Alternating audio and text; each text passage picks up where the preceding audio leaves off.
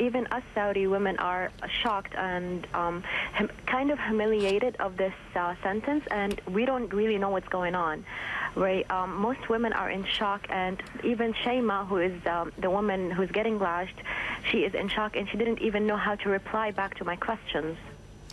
Are women going to continue to do this in spite of the consequences? I believe that most of them stopped doing it, but yesterday another woman, her name is Mediha, drove her car in Riyadh. That's what I know, with a journalist from France. And she was getting everything on tape, and I think that they got her. They caught her again. The traffic police caught her, and they made her sign a paper promising not to drive again.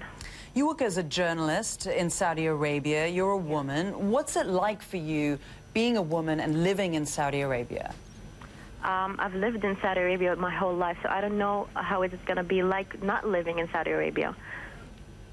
Well, give us an idea, though, day to day. Definitely, we are basically we are controlled by our drivers. If we pay $500 per month plus housing and food for each driver, and he takes us around everywhere. He waits for us, he parks the car, and he takes care of the car.